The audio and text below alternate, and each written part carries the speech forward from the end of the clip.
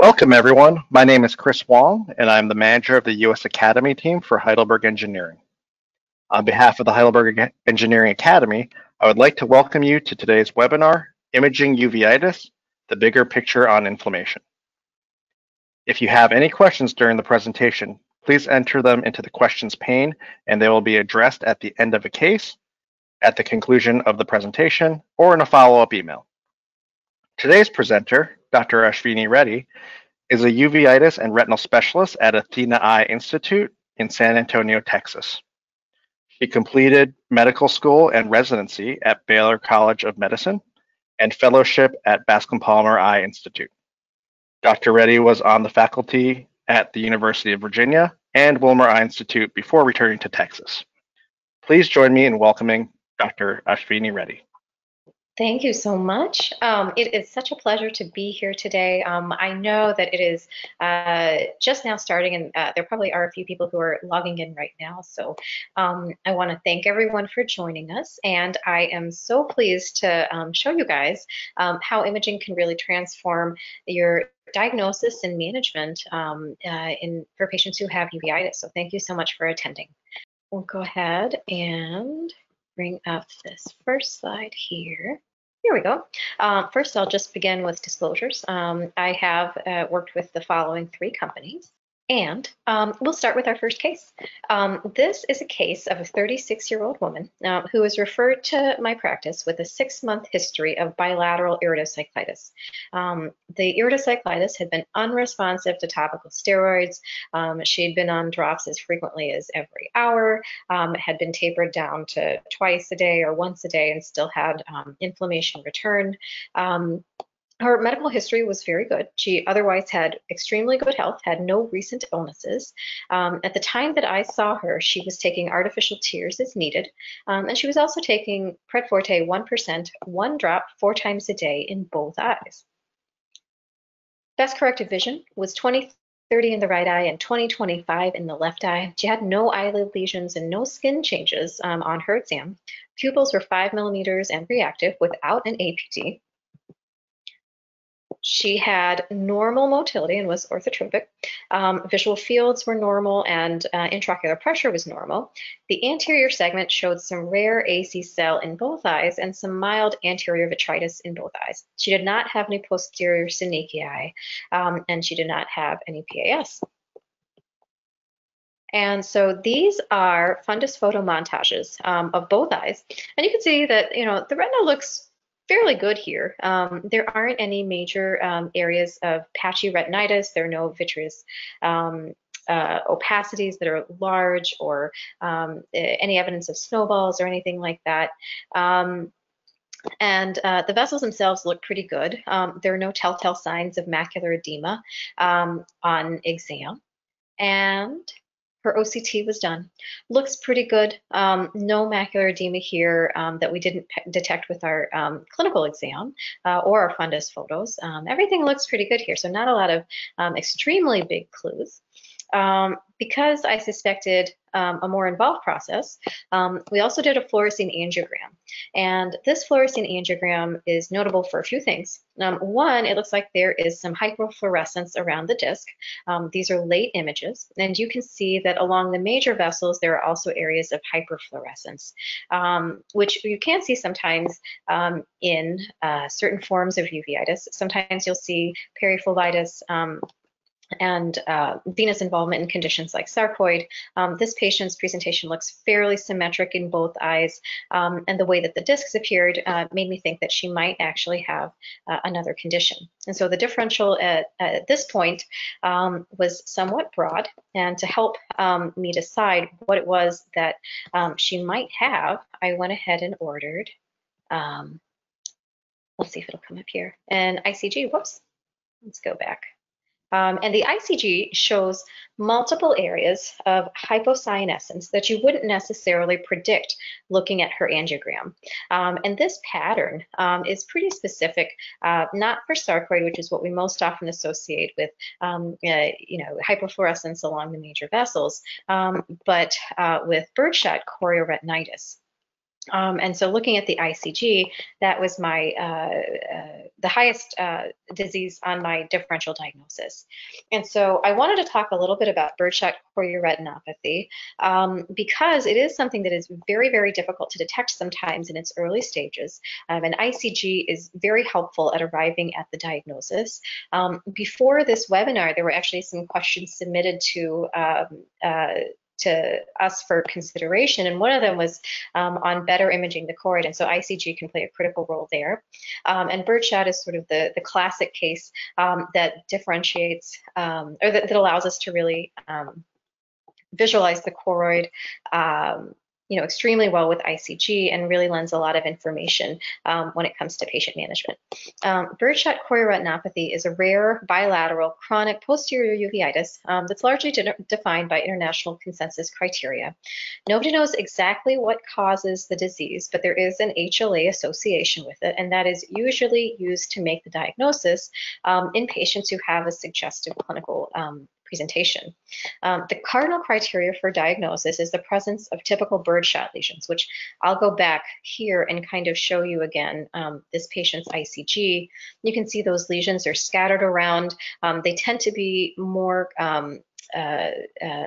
greater in number sort of nasal to the nerve and more prominent nasal to the nerve as well, but they can be scattered all throughout the choroid. They're usually, when they're seen clinically, cream colored, and they can have irregular, indistinct choroidal spots. And they tend to be sort of clustered around the optic disc and radiate out from the disc with some relative sparing within the macula. And this is another case of a patient who had birdshot chorioretinopathy with lesions really only detectable on ICG. In the first two pictures at the top, you can see the patient's fundus photo. Looks fairly benign. Maybe there's a little bit of mild discoloration or a little bit of prominence around the disc, but nothing major. The angiogram shows those same areas along the vessels that appear to be hyperfluorescent in late stages, but not much hypofluorescence suggestive of choroidal lesions, whereas the ICG down at the bottom really shows hypocyanescent spots fairly well around the nerve, and then also sort of extending into the macula. And so very, very helpful to diagnose these cases. There was, in 2015, several of us collaborated to publish some series of patients who had birdshot chorioretinopathy that had lesions that were only detectable by ICG. And so this is something that we see fairly commonly in a uveitis practice. The patient might be referred for low-grade anterior vitritis or iridocyclitis without much really evident in the retina, but the imaging, again, can really kind of highlight that there is something going on. And it is valuable to maintain a high index of suspicion of birdshot in patients who have disc edema and vitritis, even when the fundus exam and angiography, classically done only with fluorescein, don't suggest choroidal involvement. And so HLA typing is usually used in these cases to sort of cinch the diagnosis. Birdshot chorioretinopathy is strongly associated with the HLA-A29 gene, but there isn't an absolute requirement that it be positive for diagnosis, as there have been some cases reported in the literature of patients who are HLA negative. That being said, most of us in uveitis find the HLA typing to be very valuable because this particular HLA has the highest relative odds of all conditions of being associated with birdshot chorioretinopathy. We don't recommend routine HLA testing in all patients who have uveitis because the positive predictive value falls when it's applied indiscriminately. And so this is another case of a patient with a fluorescein angiogram. You can see that there are those areas of hyperfluorescence around the nerve, and then some hyperfluorescence along those major vessels. And so fluorescein can show some prolonged transit times. There have been some cases that report that, but that's not necessarily pathognomic. Whereas the ICG tends to be very valuable, as you can see in the image to your right here down at the bottom. ICG has been shown to be a much more sensitive measure of choroidal activity, and it allows us to detect the disease earlier. This really benefits the patient by reducing the need for expensive testing and preventing a lot of anxiety and delay to diagnosis. This also allows us to expedite appropriate interventions. As many of you know, most patients who are diagnosed with birdshot ultimately end up requiring immunosuppression or aggressive therapy with local steroids to maintain their best vision over a very long period of time. This is a chronic condition, so oftentimes, when these patients make a commitment to treatment, they are committing for many, many years, and starting treatment sooner can have definite benefit for these patients in the long term. Any questions about ICG angiography or the diagnosis of birdshot? Yeah, Dr. Reddy, actually, I have a question. So looking at the cases that you did, the first case, it looked like you used the ultra wide field lens for the ICG, and it looks like you're doing a lot of peripheral sweeps. Do you find it really important and to do peripheral imaging, wide field imaging? Is that your preference in a birdshot case?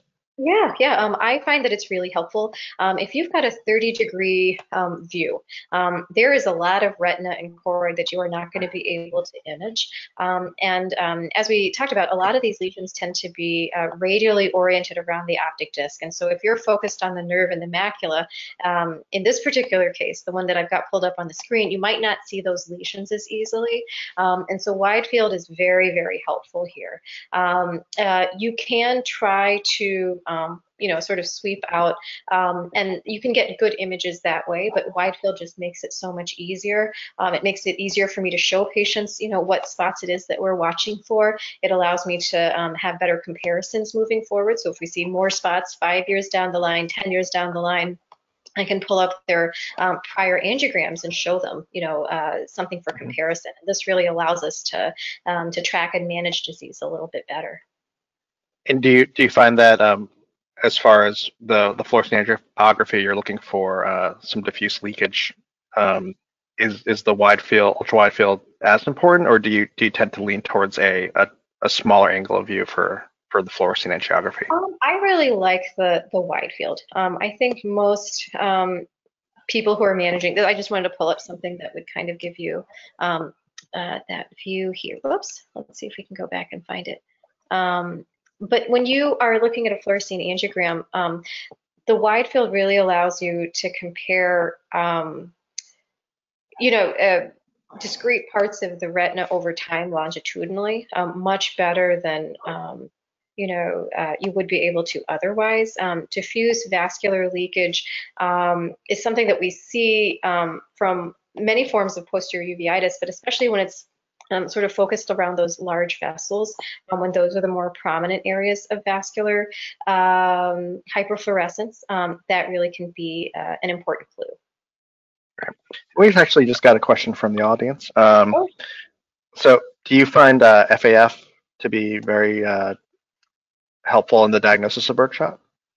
I don't rely as much on fundus autofluorescence as much. I tend to use ICG. I just find that its sensitivity is greater.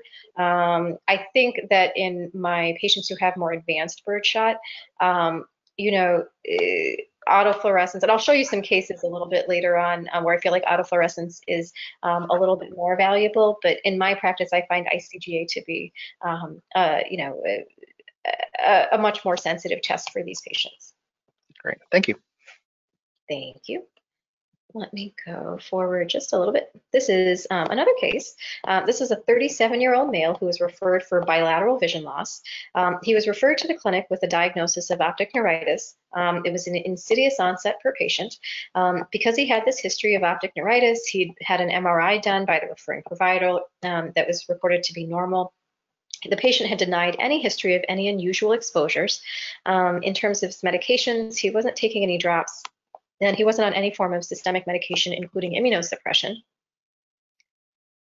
Best corrected vision is pretty poor in both eyes, 2400 OU, no eyelid lesions, no skin changes, no APD. Motility is full, his pressures are pretty good at 12 in both eyes. On anterior segment examination, he doesn't have any keratitis or scleritis and no anterior chamber inflammation in either eye. This is a picture of the fundus in both eyes. And what you can see here are some areas of discoloration within the macula where there are some pale areas that look like they suggest that there might be some areas of retinitis or retinal involvement. The nerve itself actually looks fairly good to me for a patient with optic neuritis. And so it looks fairly pink, not completely pale, but the retina really suggests that there might be something else going on. And so let's see if this will advance here. This is also a fundus multicolor image. Let's go back. That also shows that area in the retina, and you can see that that actually allows us to see that border pretty well. The fovea itself looks like it's got some mottling and discoloration, which is easier to pick up on the multicolor photo than it was on the fundus photograph. OCT, this patient has a lot of outer retinal changes and outer retinal atrophy with lots of loss of outer retinal landmarks and distortion of the ISOS. Then that kind of leads us away from the diagnosis of optic neuritis alone, right? And he's also got some posterior vitreous opacities, which you can see just hovering over the fovea in both eyes.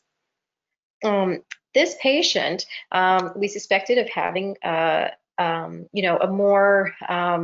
much more serious condition than isolated optic neuritis. And so we ordered as part of his workup a test for syphilis. His RPR was positive at 1 to 256.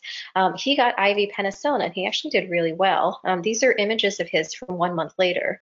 His OCT looks amazing, right? Compared to what it looked like a month prior, the ISOS has started to come back. He's got nearly full resolution of his outer retinal changes, and those pre-retinal opacities that we saw, those have completely cleared. And these are fundus photographs of both eyes. Those areas of retinal change that we saw within the macula are completely gone, and his final visual acuity is 20/25 in both eyes. And so this is a really, really nice case, I think, that sort of shows you how even if a patient's referred for one specific type of problem, when you're seeing somebody who has an inflammatory eye disease, it might really involve much more of the eye and especially the retina than you think. And so I thought this was a really nice case because syphilis is, within the differential diagnosis on virtually all of my patients that I see. And it is something that is really important to diagnose, one, because it doesn't get better and can actually get worse with immunosuppression and oral steroids. And two, patients do really well. Almost all the patients I see who come in and have a diagnosis of syphilis do very well once they're started on IV penicillin. And so this is one of the things that we can give patients that make them 100% better, and their risk of having reactivation is extremely low as long as they don't reacquire the disease. Any questions about this case? Yes. So you utilized multicolor for this patient. Is that a standard for your patients, inflammation patients? Is a multicolor in addition to a color fundus image? It can be. Sometimes I see areas that border disease a little bit more clearly on a multicolor image. And in this slide, I didn't break it down into the different red-free and other filters, but you can see here that you can actually kind of see the fovea a little bit better and get a sense of the distortion that might be there than you can in the fundus photos. And so I think that it has its place as a complement to my standard fundus photos. Thank you. Any other questions from the audience? There is one. Oh, it was actually a comment. Said the multicolor picked out the placoid lesion nicely. So. Yeah, it really does. And so I really do think that it's got its place. There's just so much value to getting imaging in these patients. Again, because a patient who comes in and is referred to you for one form of intraocular inflammation might actually turn out to have something else. I've had patients who were referred to me for anterior uveitis, and sometimes I'll still get an OCT on them. One, because I like to establish a baseline. A lot of times these patients will go on to develop macular edema or develop some sort of retinopathy in as a consequence of their condition. Two is sometimes the imaging will actually pick up something subtle that someone hadn't noticed before or wasn't able to notice before without imaging. For example, in this OCT, those vitreous opacities tell me there's probably something else going on, and the retina itself is very telling. Now, those outer retinal changes we see, with syphilis oftentimes, so it kind of points us in the right direction. It allows me to have interesting conversation with the patient about what we're following and what we're monitoring. And it allows the patient to be able to visualize themselves improving. So for example, when the patient comes back in and I can show him his retina from when he first came in to 1 month prior after having just completed 2 weeks of penicillin, the patient can feel really reassured. And I think that it really just is just such a nice compliment to a good outcome, is to be able to show the patient how they got better and what their retina looks like now. Here we go. This is a case of a 19-year-old female who comes into clinic because she's unable to tolerate bright light in the left eye. She has blurred vision that she says has been worsening for 2 weeks. The patient has a history of leukemia in remission following a bone marrow transplant. She has a history of herpes zoster anterior uveitis, diagnosed 3 months prior in the left eye. At the time she's referred, she's taking acyclovir 400 milligrams twice a day, and she's on Pred Forte 1 drop 4 times a day in the left eye. Best corrected vision in this patient is 20/20 in the right eye and 20/30 in the left eye. She doesn't have any eyelid lesions. There aren't any skin changes consistent with zoster involving the eyelid. Pupils are reactive in both eyes without an APD. She's got full motility. Pressures are reasonable inside both eyes, a little bit lower in the left eye, which is the eye that we're concerned about. The anterior segment looks normal inside the right eye, and I've got pictures of the left eye here. It's a little hard to tell, but she's got some mild cell, about traced to 1+ cell in that left eye, and there's a little bit of flare. There aren't any posterior synechiae, and the eye otherwise, aside from the cell and flare, looks pretty good. These are color fundus photos of both eyes. The right eye color fundus photo looks pretty good. You can see into the macula, the nerve looks nice and pink. The vessels look pretty normal. The view into the left eye is pretty poor. It looks like there is some vitreous haze or vitreous inflammation that is keeping us from getting a better view, especially of the nerve. The macula itself is pretty hard to see, but looks flat. The vessels look good coming off of the disc, but they are a little hard to see. And it looks like there are some blotchy red areas that are out of focus and potentially obscured by the vitreous inflammation that we suspect in the left eye. This is the first image of the angiogram in the left eye. And you can see that the disc lights up quite a bit as we go. And we can take a look at a montage also, and that shows us that there is a lot of hemorrhage sort of scattered throughout the retina, and that the view to the entire retina is pretty poor. And when we montage the actual angiogram, this is very concerning, right? What we see, the most marked finding, I think, are the peripheral area, the areas of peripheral non-perfusion in that left eye. There is quite a bit of leakage around the disc and leakage off of the vessels. And there is blockage from the areas that we saw hemorrhage in the retina. Does anybody want to hazard a diagnosis as to what this is? It's a little hard on a webinar, I know, so I'll go ahead. But this is a patient who has acute retinal necrosis, or ARN. And I think it's a really important diagnosis to go over whenever you're talking about imaging for uveitis, because this patient, had been on an antiviral and had been on topical steroid drops without a good view to the retina in the back for a long time, and had been referred. And, without getting the best images that you can of the retina on the left side, you're going to have a hard time tracking this, and you're going to have a hard time, making sure that this patient has a really good outcome. And so this patient was treated with intravitreal antivirals and topical steroids and actually did fairly well. She regained vision up to 20/25 in the left eye and never had any involvement in the right side. So she did very, very well. And I wanted to show you guys some images of autofluorescence and how you can use it in these cases.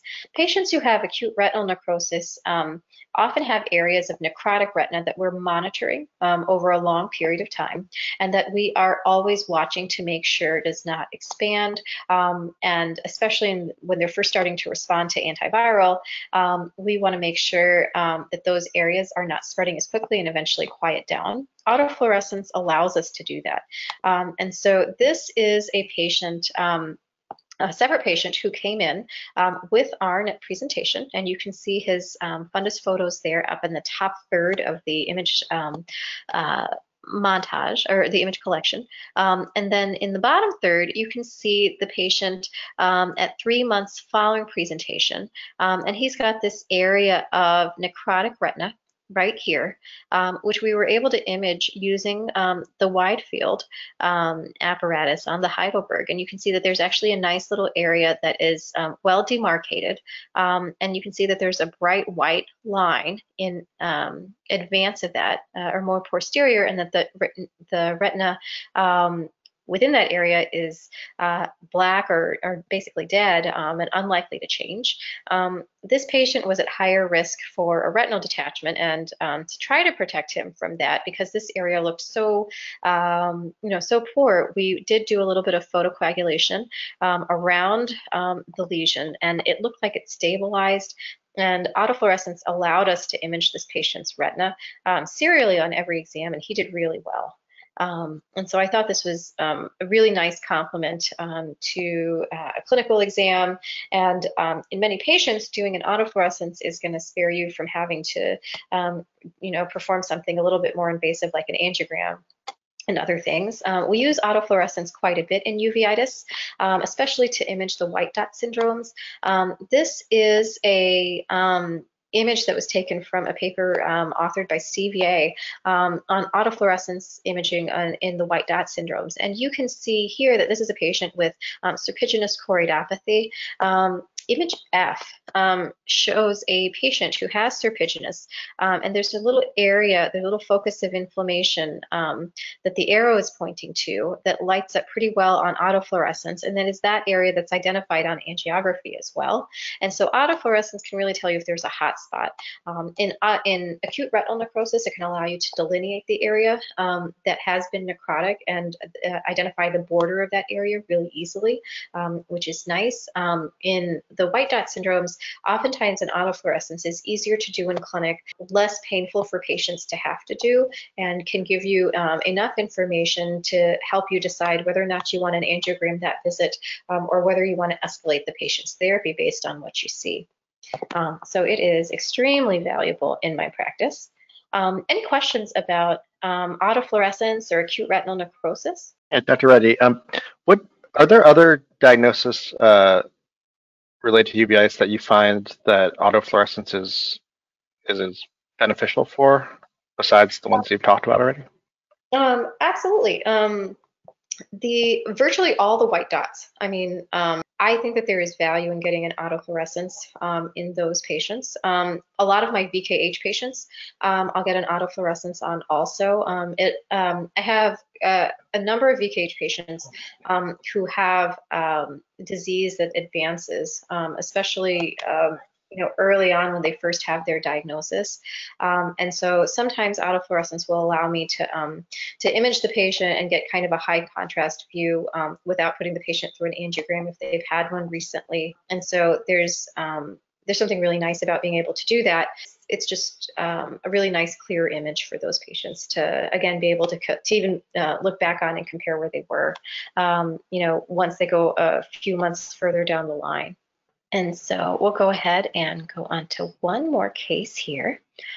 This is a 34-year-old male who was referred for anterior uveitis. This patient reported that he'd been seen by multiple specialists.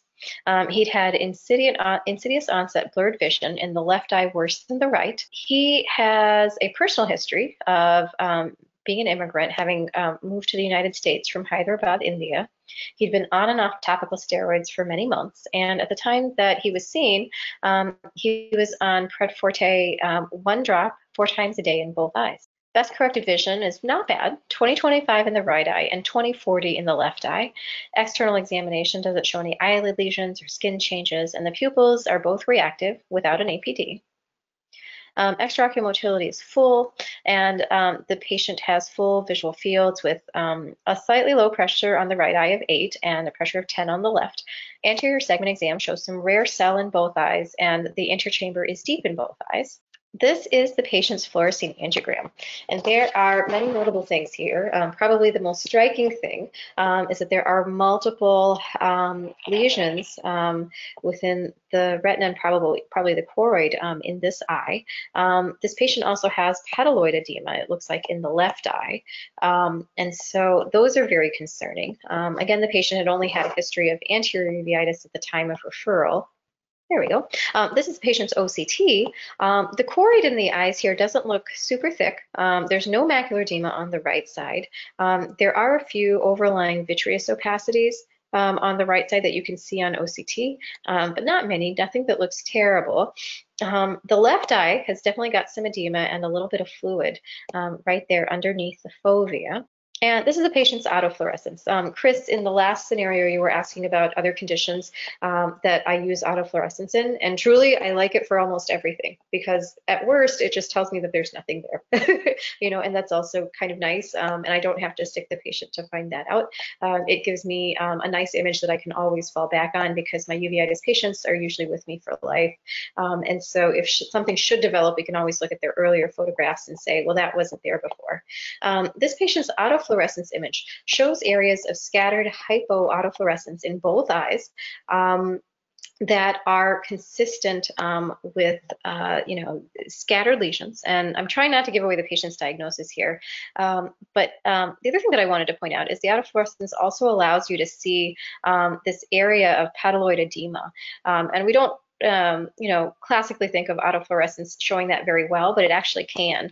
And so in patients who have fluid in the retina, I mentioned VKH in the last case, sometimes the autofluorescence will allow me to, to image that in another way as well, and to just kind of make sure that I've got sort of this nice view of what the retina looks like. What would you guys say is on the differential diagnosis for this case? So we have one guess, Dr. Reddy, and it's tuberculosis was the guess. Oh, yeah, no, that's exactly right. This patient has a very classic presentation. He's from an endemic part of the world. He's got scattered multifocal lesions throughout the posterior pole and within the retina. This is a chronic condition, it sounds like. It's insidious since onset. It's been going on for a long time. And TB can look like anything inside the eye. But it very often looks like this, especially when it's gone unchecked for a long period of time. So gold star to whoever offered that diagnosis. The quantiferon gold was indeed positive, and that gives me the opportunity to talk about one of my favorite conditions, tuberculous uveitis. This is more common than we think, and unfortunately it's pretty protean. It can show up in almost any form. Interferon gamma release assay is the preferred testing method for most of these patients. A lot of patients will, like many of us, have a PPD or something in the past, but the quantiferon gold is really kind of a nice test for a number of reasons. One, it does not require the patient to return to have a skin test read a few days later.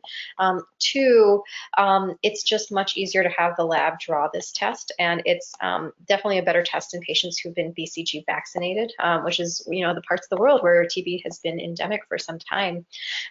Many of these patients are going to need chest imaging in addition to their quantiferon test.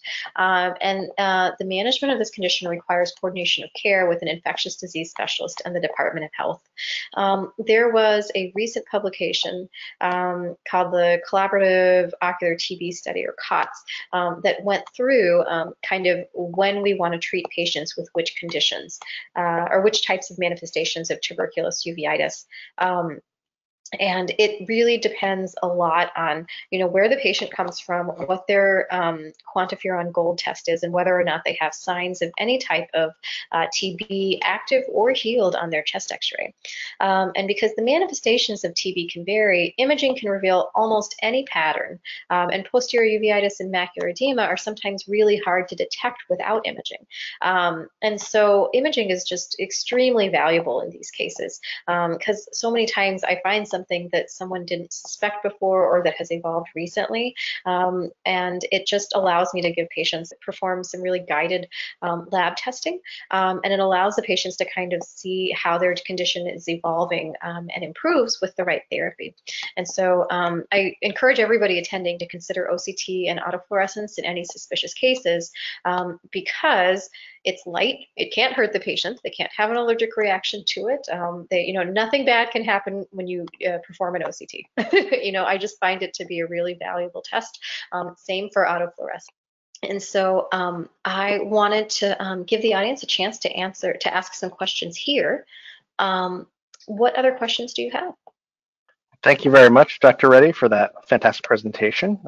So one of the questions that popped up for this last case was T-spot versus quantiferon gold, pros and cons.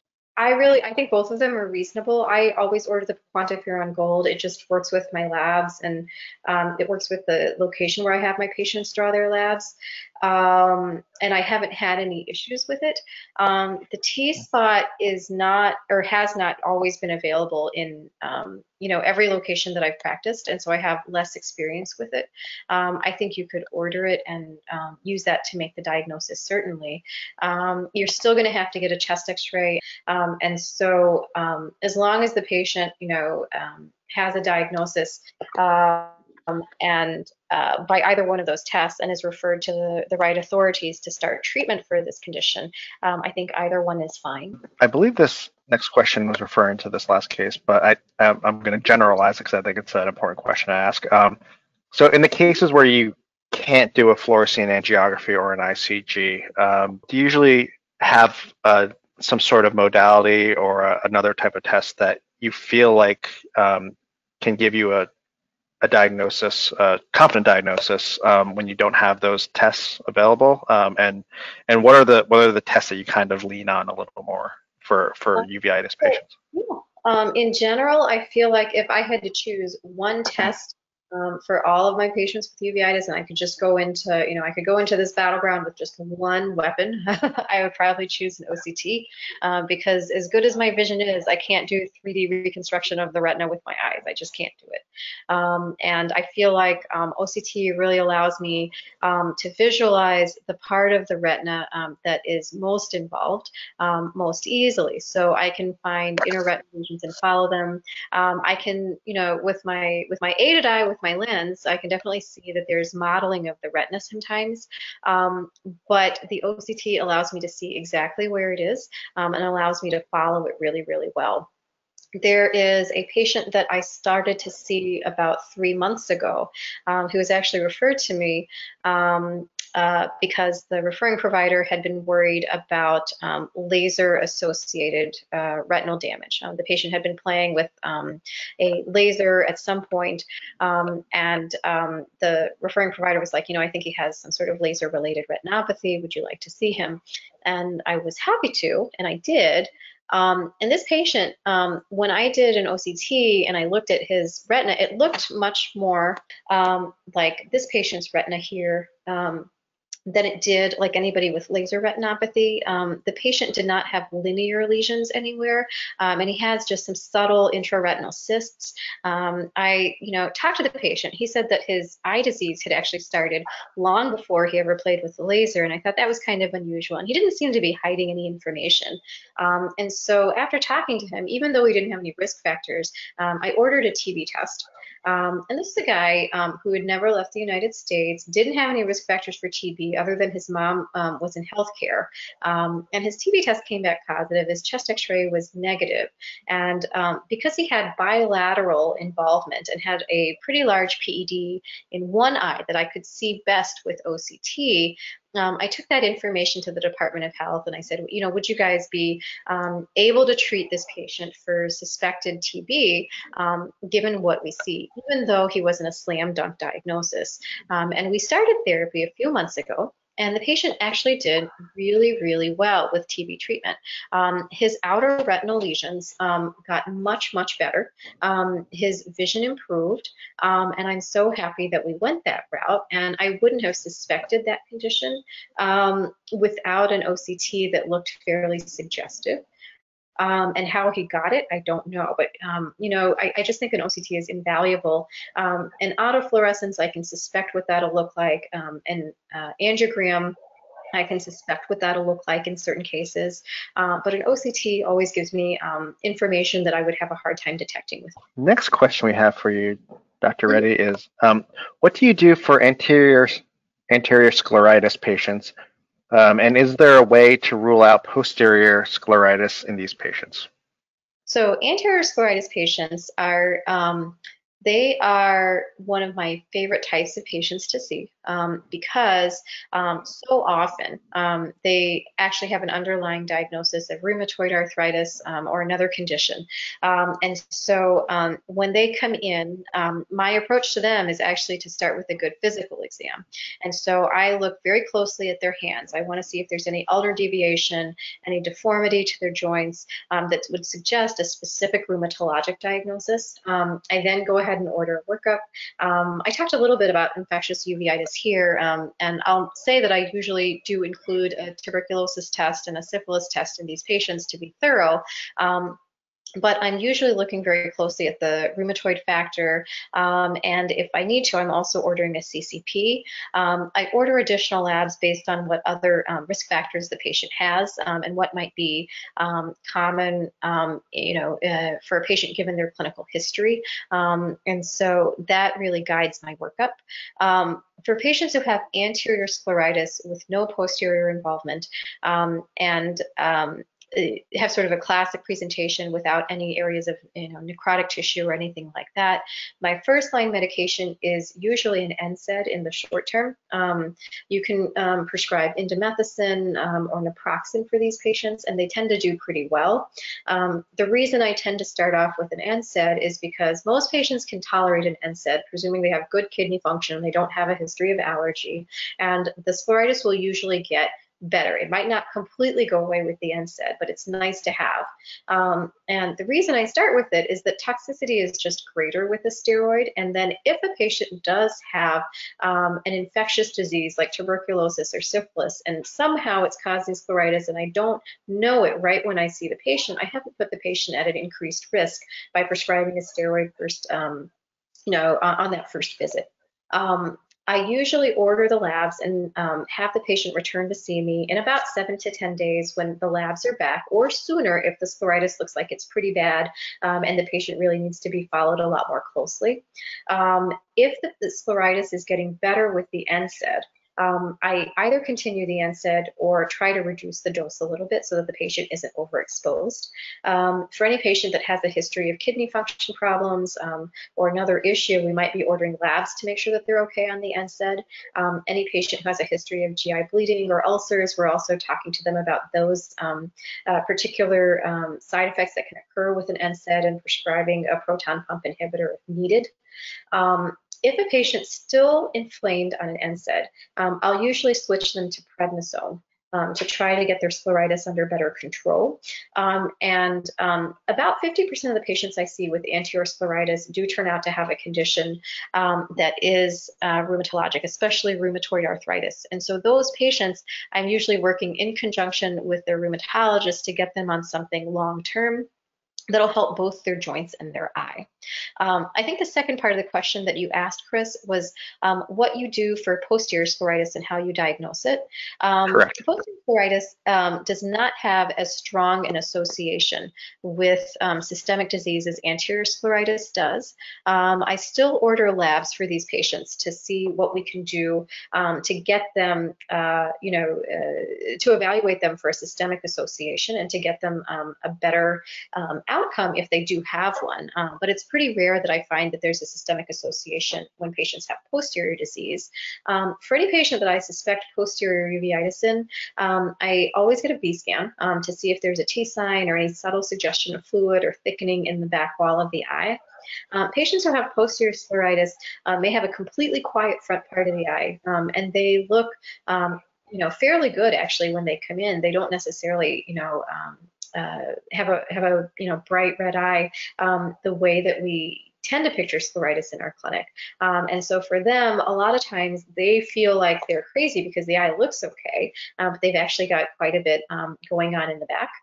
They can have subretinal fluid, they can have involvement adjacent to the nerve, and so you can suspect that based on a good dilated clinical exam as well.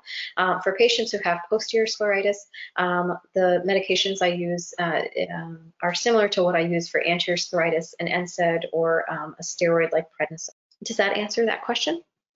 Yes. So we have time for one or two more questions. So the next question I have for you, Dr. Reddy, is when the FA is done without a definitive result, what time delay do you have before doing the ICG?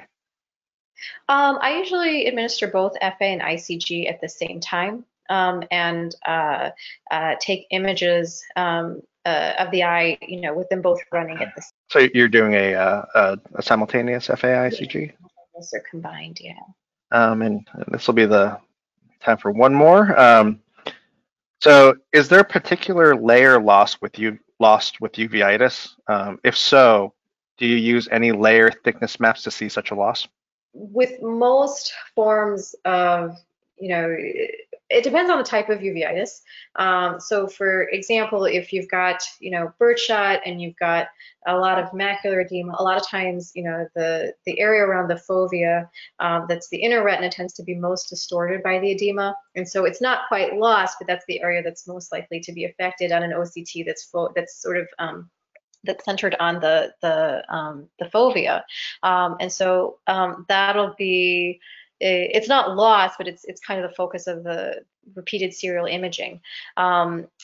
For a lot of posterior uveitis, like white dot syndromes, a lot of VKH, the syphilis and TB cases that I showed today, you can have outer retinal changes. And I don't necessarily always use a layer-specific view to image that. I actually like to scroll through.